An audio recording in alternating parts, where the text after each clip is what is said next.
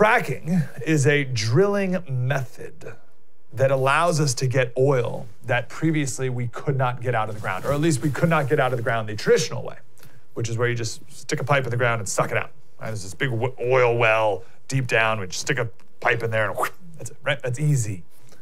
This is a little more complicated. So what they do is they dig a pipe and it can go 1 to 2 miles into the ground, which is crazy. And then takes a 90-degree turn sideways, starts going horizontal. And it goes through this layer of shale that has oil stuck in the rocks. There's holes in the pipes. And the first thing they do is they shoot this fluid down into the pipes. And the fluid comes out the holes into the rocks. And it separates the rocks. It creates these cracks, these fractures, if you will. Fracking, fractures, these cracks in the rock. And that allows the oil to seep out of the rocks and then back into the pipes and then up the pipe, and then voila, we have oil.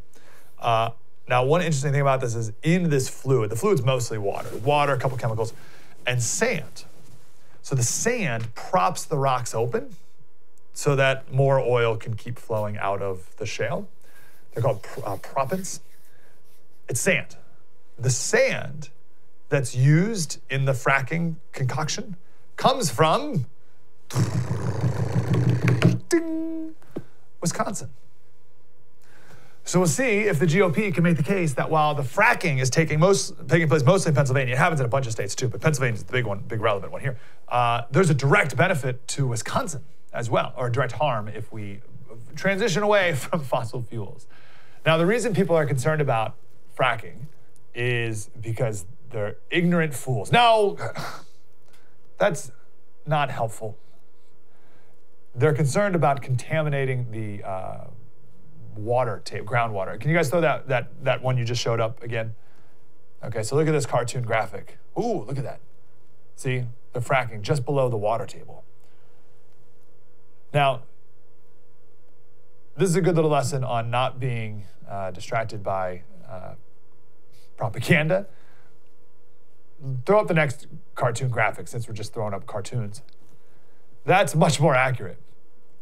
The fracking layer is not even close to the water table. Sorry guys, go back to the last one. So this cartoon makes it look like the fracking is like just below your well water. It's not. Your well water is like 20 feet below the surface. You can dig with a shovel and get to the water, right? Fracking is, sorry, now the other one. Fracking is 1 to 2 miles below the surface. There hasn't been, in every state that there's fracking, there has not been a single state regulation agency, not one, that has found a single instance of contaminating groundwater from fracking. Wrap your head around that one. All this worry about fracking and groundwater, not one time has fracking contaminated groundwater ever. Not once. They're saying, oh, well, Slater, that's because we've only been, we only have maybe, I don't know, like 20 fracking wells because it needs to be regulated. It's regulated. It needs to be regulated more and banned because there are 1.2 million fracking wells have been dug.